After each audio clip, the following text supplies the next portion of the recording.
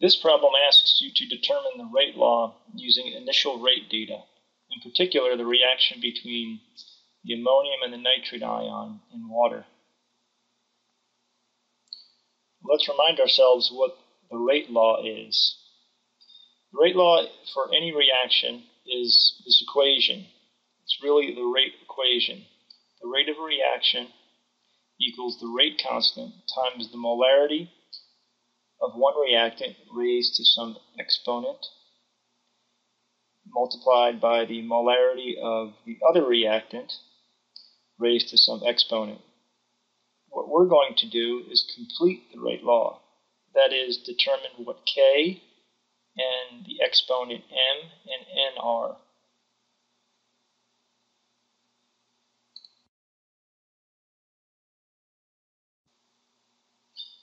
To determine the exponents of the rate law, compare initial rate data from two experiments. So we're actually using the rate law equation to help us determine the exponents. Essentially, we're using the properties of math to help us determine the exponents. Set up the initial rate of one experiment over the initial rate of another experiment. The way to choose your two experiments is to select two experiments where one of the reactant concentrations is held constant and the other reactant concentration varies. In this case, we'll choose experiments 1 and 2. You could choose experiments 3 and 4 if you'd like, or experiments 2 and 4. Essentially, we're going to substitute all of the values into the entire rate law expression, where one rate law is in the numerator and the other rate law is in the denominator. In the numerator here, I have the initial concentrations for experiment 1. In the denominator, I have the initial concentrations for experiment 2.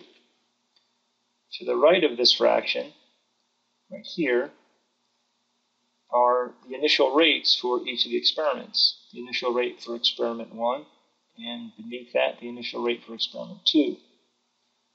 Now you might notice I reversed the position of the rate and the concentration data as compared to the rate law I have written.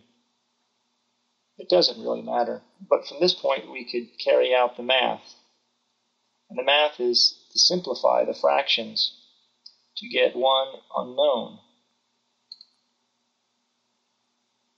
What remains is a math problem. We can see that the K will cancel out because the rate constant is the same for both rate laws because we're talking about the same reaction. The concentration 0.177 raised to the m power is identical to the 0.177 to the m power in the denominator, so that cancels out. So you're left with 0.149 to the n power over 0.298 to the n power equals the two rates that correspond to those first two experiments, 9.13 times 10 to the minus 6 and 1.83 times 10 to the minus 5. Because 0.149 and 0.298 are raised to the n power, we could divide these two numbers and get 0.5. Then if we divide the two numbers on the right side, we also get 0.5. The unknown is n. To solve for the exponent, use the properties of logs. You could use log base 10, which I did, or the natural log, ln. Either one will work. Taking the log of both sides will reduce the equation to the next step, which is n times the log of 0.5 equals the log of 0.5.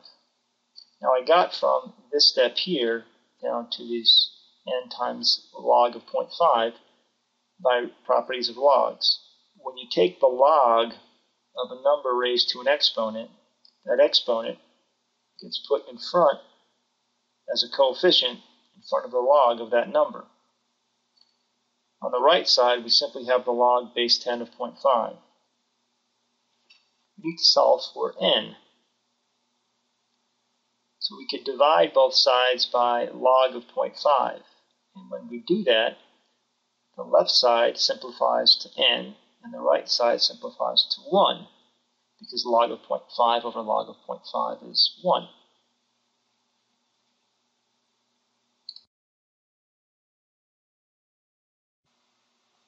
Now we could rewrite our rate law as rate equals K times the concentration of ammonium to the m power times nitrite raised to the first power. Next, we'll determine m, the exponent for ammonium, using the same process as we used for the exponent for nitrite. I chose experiments 1 and 3 because the concentration for nitrite is constant between those two experiments. I set up the math in a very similar fashion, where I put experiment 1 over experiment 3 and substitute numbers in, and the math simplifies to exactly what we had before. 0.5 raised to the m power equals 0.5. It's coincidental. It's not that it has to be that way. And we solve for n, and of course m is going to be 1.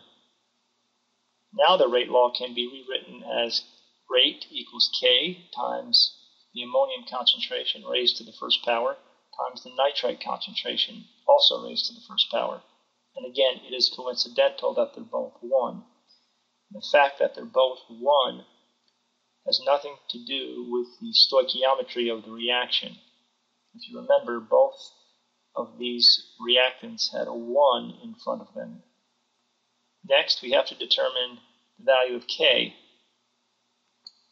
K can be solved using any experiment. Substitute the value of the initial rate on the left, substitute the values of the corresponding concentrations for that initial rate, and you'll have one equation with one unknown.